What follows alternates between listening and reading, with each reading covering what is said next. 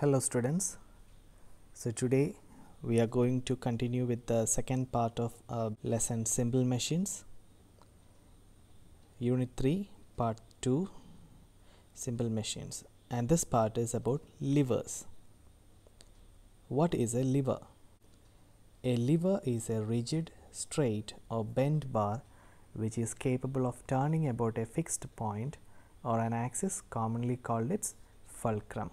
A lever is a straight bar or it can be a bent rod and which is capable of turning about a point, and that point at which it is able to turn is called a fulcrum. And on one end of the rod we can keep a load and we can exert effort on the other end to lift the load, and this is simply a lever. Principle of a lever. The lever works on a principle.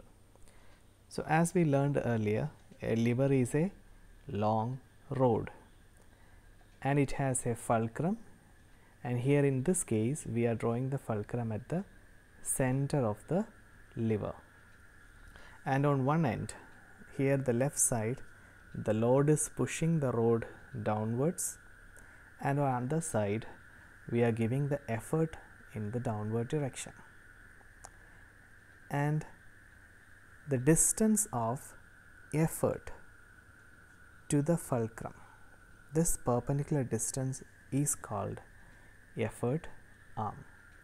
The perpendicular distance of the effort from the fulcrum is called the effort arm.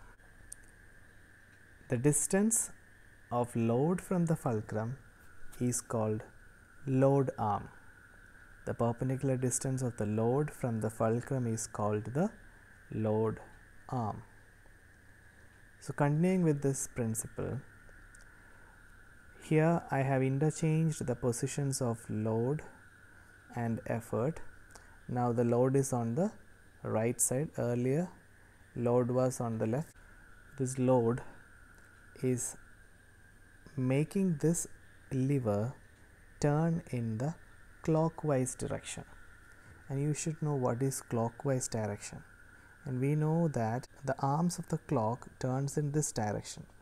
So this direction is called the clockwise direction, and the direction opposite to that is called the anti-clockwise direction.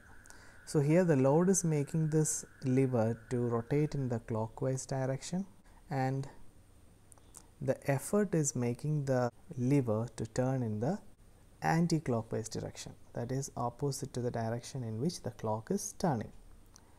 So here an ideal lever works on the principle of moments.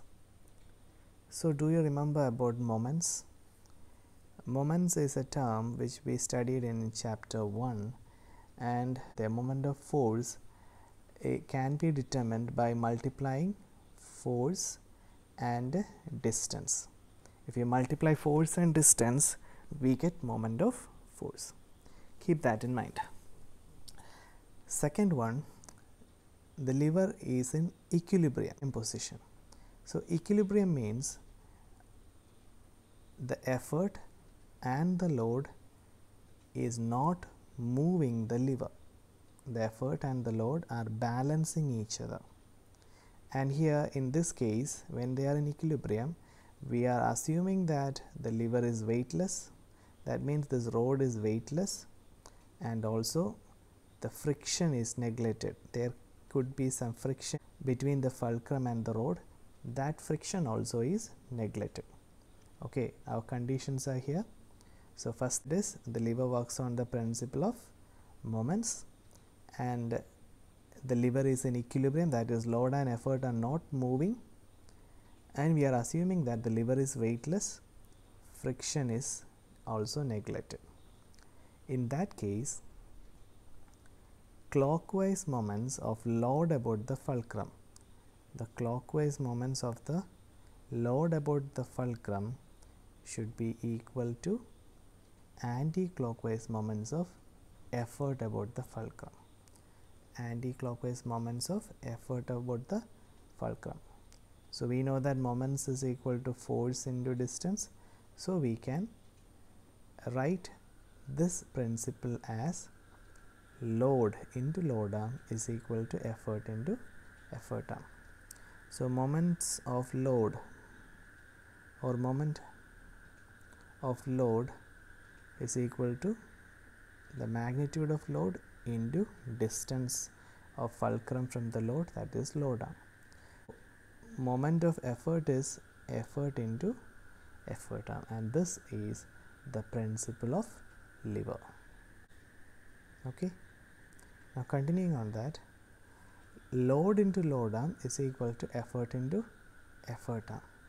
We can take up this effort and write it under the load, and we can write the load arm under the effort arm, and the equation becomes load by effort is equal to effort arm by load arm. We already learned about load by effort.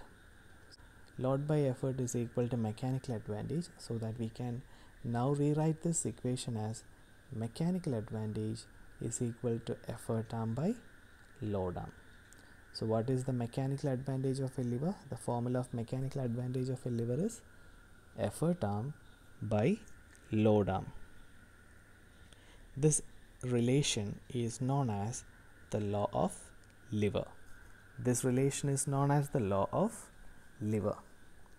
Mechanical advantage of a lever is equal to ratio of the length of the effort arm to the length of the load arm. So based on this relation, MA is equal to effort arm by load arm, we can find out whether the given lever is a force multiplier, speed multiplier, or helps in change of direction. So these are the three main functions a lever can do. A lever can act as a force multiplier, a lever can act as speed multiplier, or lever can help in changing the direction of action of force. So we will study in detail about these three effects: force multiplier, speed multiplier, or change in direction. So here we can see the picture of a lever. The load is on the left side, effort is on the right side. We have load arm, the distance from fulcrum to the load, and we have effort arm, the distance of effort from the fulcrum. What happens now is we can move the fulcrum a little towards the left or towards the load. Now the effort arm is bigger than the load arm. The effort arm is greater than the load arm. Look, effort arm is longer than the load arm. In such a case, if effort arm is longer than the load arm, when we find mechanical advantage, which is effort arm divided by load arm, its value will always be greater than 1. Its value will always be greater than 1. Effort arm, if it is 100 and the load arm is a small value of maybe 50, let it be an example 50, then your answer will be 2, which is more than 1. That means if the effort arm is longer, then mechanical advantage is greater than 1 and the lever is acting as a force multiplier. We look at the example nutcracker and plier. A plier is a device which can exert heavy force. It has long arms and short front ends. It can exert heavy force, and effort arm of the plier is longer than the load arm, and therefore it acts as a force multiplier. Let's consider another situation where the fulcrum is more towards the effort. So in such a case, effort arm is now less than the load arm. Effort arm's length is less compared to the load. Effort arm is small on the right and load arm is big. So now when you divide effort arm by load arm to find mechanical advantage, we always get a value which is less than 1. So here it is not acting as a force multiplier, but the lever is acting as a speed multiplier. Being a force multiplier or being a speed multiplier depends on the length of the effort arm compared to the length of the load arm. If effort arm is more, the amount of effort needed is less. If effort arm is long, the amount of effort needed is less. If load arm is long, the amount of effort needed will be long. Examples of speed multipliers are scissors. Scissors have long load arm and a small effort arm. Fire tongs, longer load arm and small effort arm. Human forearm, our arms are also examples of speed multipliers. Now comes the third function of a lever, that is, in the case of load arm is equal to effort arm. The fulcrum is in between the load and effort. So that distance of load from the fulcrum will be equal to the distance of effort from the fulcrum. In such a case, we get mechanical advantage is equal to 1. So it is not a force multiplier and not a speed multiplier, but it is used for changing the direction. Example, a seesaw. When two children play in a seesaw, speed is not multiplied, force is not multiplied, but since the ends of the seesaw are at equal distance from the fulcrum, they help in changing the direction. When one boy goes up, the other boy will come down. Now we will go into the topic of types of levers. Earlier we learned about functions of lever, and the most important function being a force multiplier. And now we are going into types of levers. Levers are divided into 3 classes: class 1, class 2 and class 3. In a class 1 lever, we have fulcrum in the middle. In class 2 lever, we have load in the middle, and in class 3 lever, we have effort in the middle. Okay. So in the case of class 1, as we discussed in the previous slide, the load arm and effort arm can be of equal length, so that it will act as a device for changing direction, or it can move its fulcrum towards the load, making the effort arm longer. If the effort arm is longer, then it can act as a force multiplier,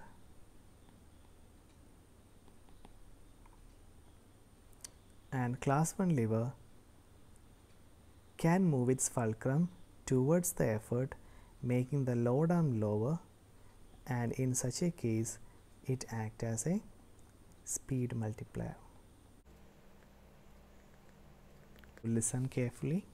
Class 1 lever can act as force multiplier, speed multiplier, and for changing the direction.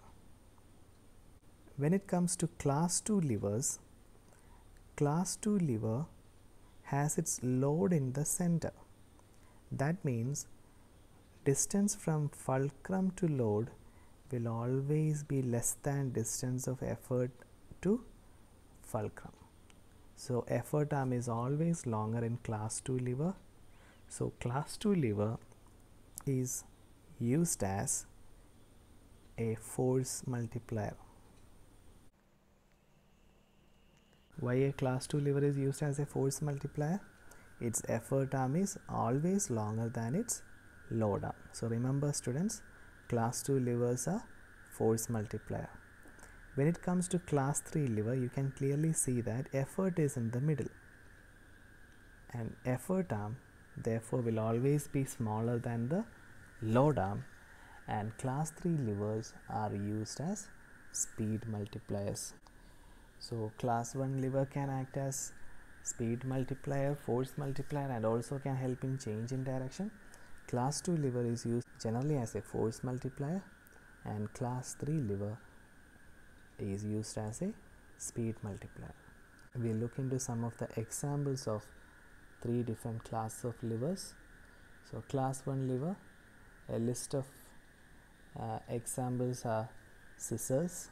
You have seen scissors which have its fulcrum at its center, pliers have its fulcrum at its center, seesaw has its fulcrum at its center, water pump, common balance, claw hammer, crowbar, they all have its fulcrum at its center, and effort and load can be on its either side. So pictures of these levers are very important. You have to see the picture and you have to draw it in your book. You have to, the scissors, seesaw, common balance, crowbar, these are important pictures to be drawn and studied. I have attached a file of pictures along with this video, so please check it after finishing. So class 2 levers examples are nutcracker, wheelbarrow, bottle opener, lemon crusher, mango cutter, and remember they all have their load in the center. The nutcracker, we keep the nut in between the fulcrum and the effort. In a wheelbarrow is a small device which workers in construction site use to carry things around. They push the wheelbarrow around. The load is in the center. Generally a wheel which is in the front act as fulcrum, and the handles which the worker is holding will act as a point of effort. You can easily understand that when you look at the picture. And class 3 lever examples include fire tongs, bread knife, fishing rod, tweezers, and human forearm. Fire tongs are used to take coal from the fire. A knife is an example of class 3 lever. Remember, knife is an example of a class 3 lever. One end of the knife is in our palm, which act as the fulcrum. Other end, the load will be cut, and in the middle we apply the effort. Tweezers are little tongue like things which we use to take things, small things. Our forearm, human forearm, our forearm is also acting as a lever, which we will discuss in detail in the next slide. And also levers are found in human body. Class 1 lever, there are different types of levers found in the human body, and the best example for a class 1 lever is the working of a head. And here you can see human skull is balanced by the vertebral column, which act as the fulcrum, and the heavy part of a head is in the front, which act as the load, and the muscles here which pulls the back part of the head downward is where we give the effort. So as it is given in this picture, fulcrum is in the center, load is on one side and the effort is on the other side. Therefore human head act as a example for class 1 lever. So muscles exert force by contraction in human body. So for relaxing, muscles do not exert any force, only the contraction. Here the muscles are contracting and pulling it downwards. Okay, then class 2 lever example is our foot. When we stand on the toes of our feet, here when you stand on the toes of your feet, the calf muscles, here the calf muscles will contract to pull up the ankle. So these calf muscles are pulling the ankle upward in the upward direction to lift our leg. So the load is our body weight, which is acting downwards through the center. the fulcrum is in our toes and the effort is given at the ankle. Effort is given at the ankle. Since the load is in the middle, our foot when we stand on our toes is an example for class 2 liver. Okay, class 3 liver is our forearm. It's a human forearm. This is a muscle in our arms. So here when we take things in our hands, our forearm acts as a load and this elbow is acting as the fulcrum here, and the effort is given by this biceps muscle, and this bicep muscle is pulling in the upward direction here. So effort is in the center, fulcrum is on one end and the load is on the other end. Thus human forearm acts as a class 3 liver. Thus we end the theory part of the liver. Now we can look into 2 examples of numericals. If the fulcrum of a crowbar of total length 150 cm is at a distance of 25 cm from the load, what is the mechanical advantage of the crowbar? Fulcrum is at a distance of 25 cm from the load. Total length is 150. So when you draw the picture, fulcrum in the middle, total length of the lever is 150 centimeter, and it is written fulcrum is at a distance of 25 centimeter from the load. That also we will mark. We are asked to find mechanical advantage. To find mechanical advantage, so we will first write down what all things we have. We have load arm which is 25 centimeter. We have effort arm which we calculated by subtracting the load arm from the total length of the lever, which we get as 125 centimeter. And the formula for mechanical advantage of a lever is effort arm by load arm, that is 125 centimeter by 25 centimeter, and that gives us the answer 5, which does not have a unit since mechanical advantage is a ratio. Okay, second question. A man uses a 2.5 meter long crowbar to raise a 100 kg mass or a weight of 1000 Newton as shown in the figure. Find A, the effort needed to lift the load, and B, the mechanical advantage of the crowbar. So figure is given for you. The load is 1000 Newton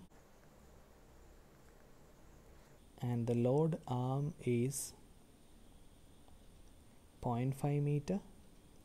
The effort arm is 2 meter, and therefore the total length of the lever is 2.5 meter. We are asked to find effort and we are asked to find MA.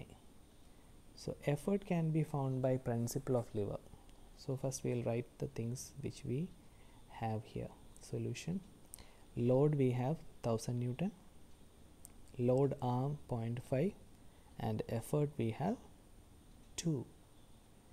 So we'll take the principle of lever. According to the principle of lever, effort into effort arm is equal to load into load arm. Therefore when we substitute the values, we get E into 2 is equal to 1000 into 0.5.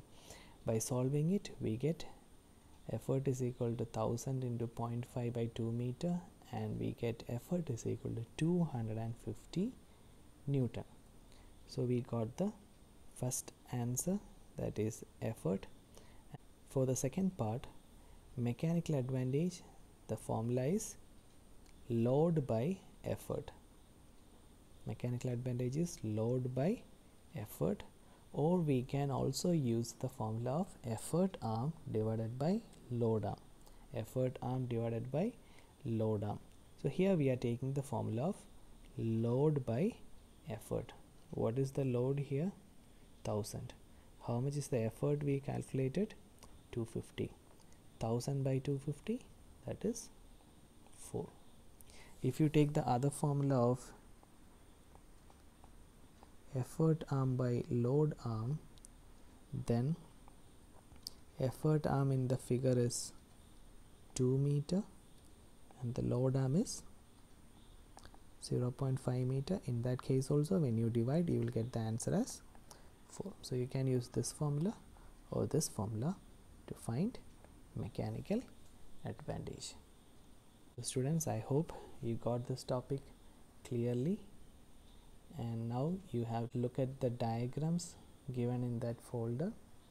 I also check the PDF of this slide, and also you can go through the questions and start answering them. Thank you all. Have a nice day.